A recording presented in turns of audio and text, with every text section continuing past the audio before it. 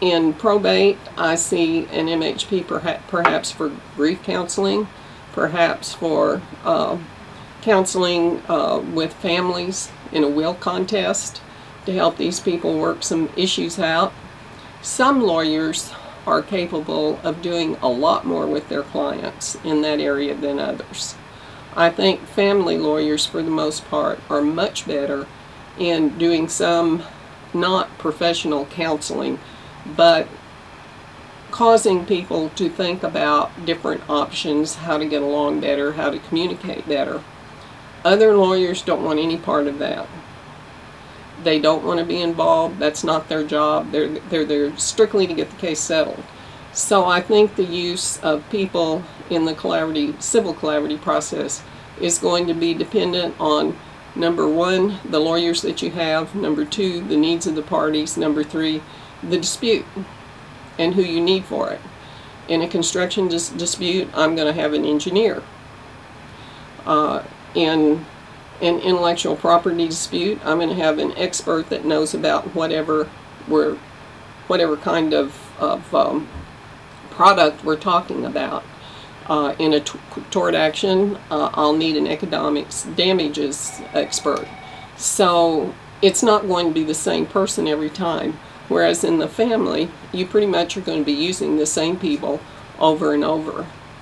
But we believe, and our philosophy is pretty much in GCLC, that you get the parties together, the parties decide with the lawyers what experts are going to be necessary and select those experts, rather than imposing a preconceived idea, because this is not a one-size-fits-all. This is supposed to be designed for the client and client-driven. Consequently, I can't come and say, this is my model and you will have these people on my team. Maybe some people can do that, but personally, I don't think that that is very client-oriented or focused, and I don't think that's the way to do it.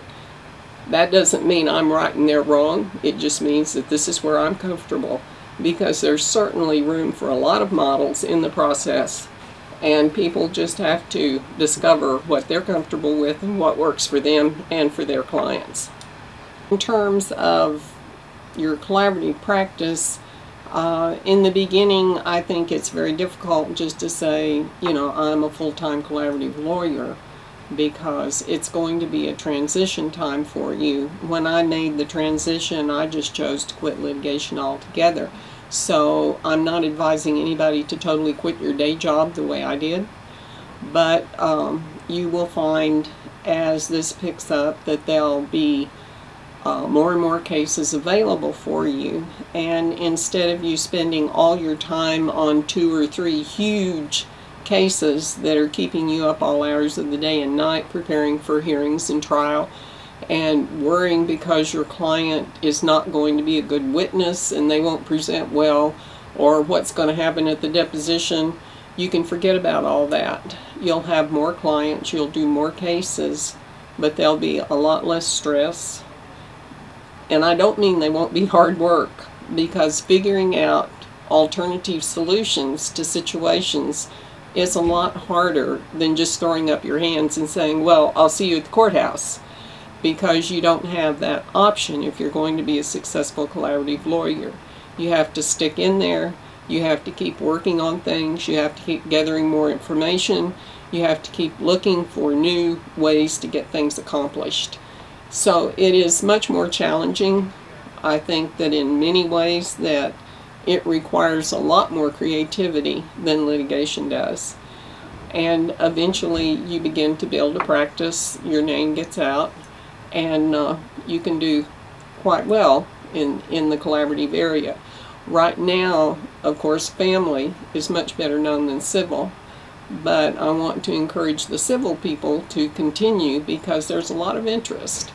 And one of the primary areas right now that we're seeing interest in is medical error, which you might call medical malpractice. Many hospitals have become very interested in the idea of full disclosure. And of course this is unheard of amongst the insurance companies and the defense lawyers, because the first thing that usually happens when there's a medical error is it's reported to the insurance company and the insurer says don't talk to them. Well, the worst thing that can happen to someone who has been injured or to the family of that person is for all communication to immediately be shut off. Because if they didn't suspect a problem before, they do now. And they're angry, they're hurt, they're confused, they want information. And the old way of doing things is not to give them that information.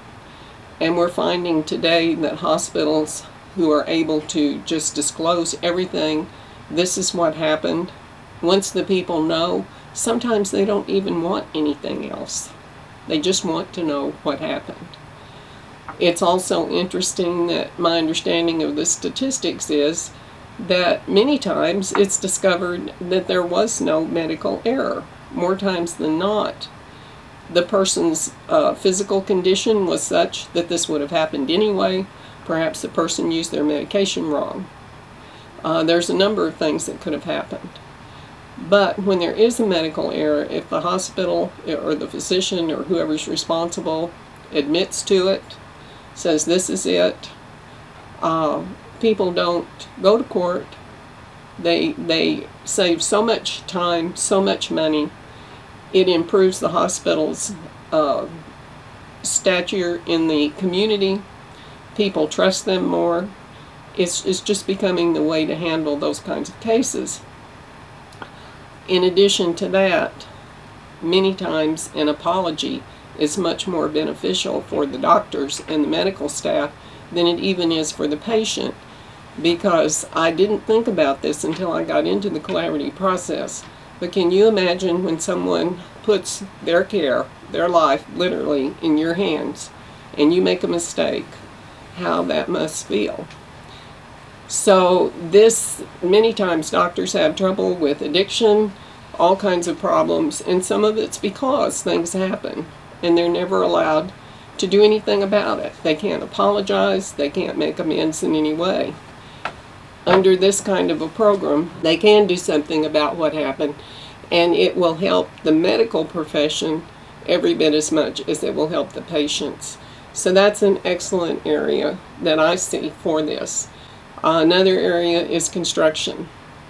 And in construction, a recent situation where there was a problem with a foundation and these people's house was just really going to rack and ruin because the foundation was moving. And of course, the more it moved, the bigger the cracks in the walls, the kitchen cabinets are falling down. Something needed to be done. Their lawyer was going to go file suit at the courthouse.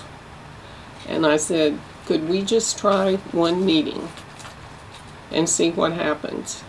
Because would you rather have your client's place fixed in 2 or 3 months or 2 or 3 years if you go to court? He agreed to one meeting. Before we ever met, we all agreed upon an engineer. We had the engineer's report sent to everyone before the first meeting, and the case was settled in 1 2-hour session. Can you imagine how long that would have gone on? And they began repair work the following week.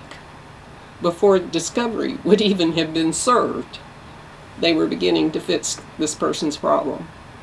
So the construction area is excellent. And I mean, this was just a residential dispute. But in a dispute that involves large buildings, lots of money, people need to get their money out, other people need to move in and use the facility, and something goes wrong. I can't imagine a better way to hurry up and get things settled on part of both sides and continue on with the project than to use the collaborative process. And the great thing about it, in construction, everybody wants to fix it, so you have a definite underlying goal that is motivating people to go forward.